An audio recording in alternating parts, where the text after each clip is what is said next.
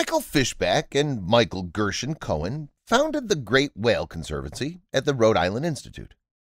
Every winter, Michael spends 2 months photographing blue finback and humpback whales in the Sea of Cortez to aid in the tracking of these majestic creatures, while monitoring their intricate social interactions in the wild. Michael, his family, and a select group of friends were given a once-in-a-lifetime chance to save a humpback whale on Valentine's Day in 2011. They worked hard and everything was on camera. Here's their amazing tale. On Valentine's Day, while plying the waters of the Sea of Cortez, I came upon a young humpback whale that appeared to be dead. We floated next to the whale for several minutes, but we saw no signs of life.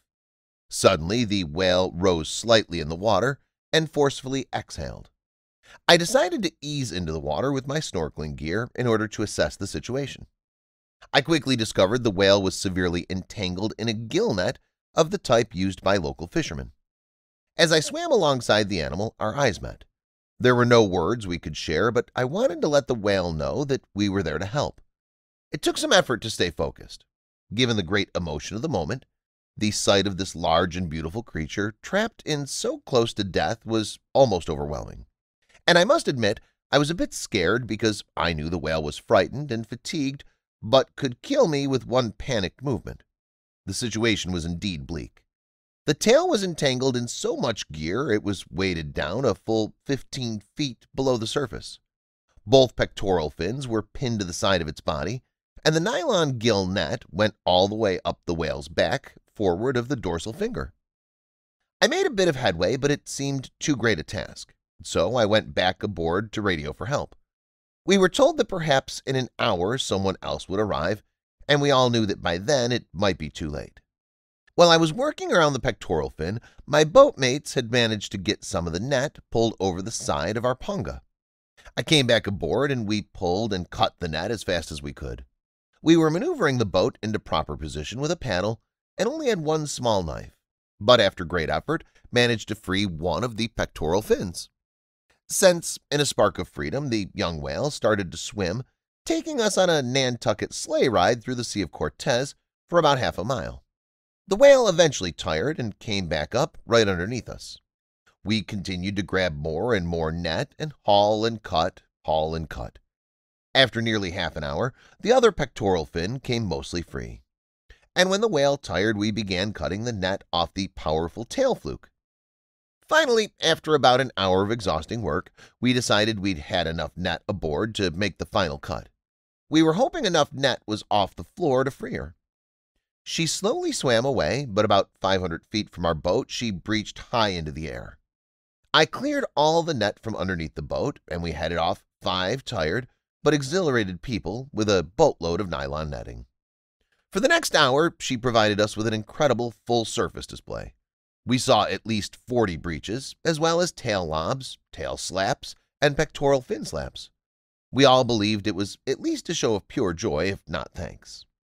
We followed her for about 4 miles over the next hour and said goodbye. Needless to say, we were all proud and thrilled that we saved this fantastic young life. It was an incredible experience that none of us will ever forget. After that, when Michael and his friends tried to start their engine and get back to the homeland, they were surprised to find that the engine was stopped working and never wanted to get back to work. It was like the engine needs a push to the boat, but it's impossible to find someone to give you a push out on the sea. They tried to call for help through the radio, but they also told them that there's no one available for help right now and they have to wait. It was about to get dark, and it was bad for them to stay on the boat like that in the middle of nowhere after the sky got darker. In a sudden action of the story, they found the whale, which they saved a few hours before, trying to approach them. They thought she's back to thank them again by playing or showing them some of her fantastic moves. But they were half wrong. She was here to save them, but not by playing, but by pushing. They didn't know how the whale knew that they needed a push. They surprised to find her pushing their boat slowly from behind and moving them in the direction of their destination.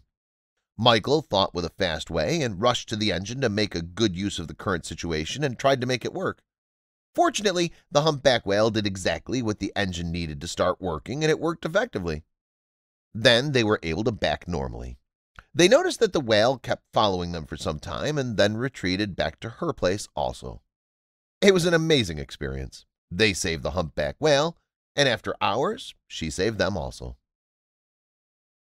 And if that's not enough for you, then listen to the next amazing and similar story. It's about a whale who allegedly protects diver from shark. Nan Hauser has been diving with whales and conducting research for 28 years. The biologist is the head of the Center for Cetacean Research and Conservation, which has conducted studies on everything from the status of the population to the habits of these animals' food. However, Hauser claims that when on a tour to observe whales in the South Pacific's Cook Islands last September, she had a unique encounter. A humpback whale, a marine mammal that may grow to be 60 feet long and weigh 40 tons, approached Hauser. It propelled her forward for 10 minutes while keeping its jaws shut, nestled her behind its pectoral fin, and even steered her out of the water with its back. Hauser was initially startled by the encounter and unclear of what to do or what the whale was trying to accomplish. She says, "I was ready to forfeit my life. I feared that he would strike me and fracture my bones."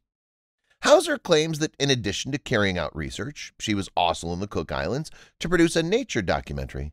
So when the whale approached, she and another diver were both carrying cameras. The video from Hauser's point of view demonstrates how continuously the whale prodded her. A second whale can be spotted skulking close to the first one. Hauser noticed a third tail moving from side to side as she eventually emerged from the water and climbed up onto her boat, bruised and scratched from the barnacles on the whale. She explains, "I knew that was a tiger shark." After watching the video and thinking back on the terrifying event, Hauser came to the conclusion that the whale who poked her most likely displayed an exceptional example of generosity. She claims, "The whale was attempting to save my life. Maybe the shark wasn't going to bite me." Scientists have questioned whether humpback whales may exhibit evidence of compassion before, but Hauser's account is the latest. An analysis of 115 incidents involving humpback whales interfering with a pod of orcas engaged in hunting during the previous 62 years was published in the journal Marine Mammal Science in 2016. Humpback whales were observed successfully defending their calves by congregating. However, there were other instances of humpbacks displaying the same behavior to defend other whales, seals, and sea lion species. Interspecific altruism, even if inadvertent, could not be ruled out, the study's findings stated. According to a 2016 National Geographic article on the subject, scientists have a variety of hypotheses as to why whales behave in this way. Humpback whales may be defending younger members of their own species, remembering previous physical assaults, merely reacting to oral distress calls, or from other species, or acting out of pure charity. Is it actually altruism, though? Hauser's assertion that altruism is at work in the film has been met with skepticism by Martin Bew of the Institute of Marine Research in Nauri. Bew thinks that whale appeared to be a female, contrary to Hauser's assumption that it was a male. If that's the case, he adds, it's plausible that she would act in a protective manner toward a person, or another animal for that matter, if she, for example, had just lost her calf. According to Bew, hormonal changes might have caused the whale to exhibit protective behavior.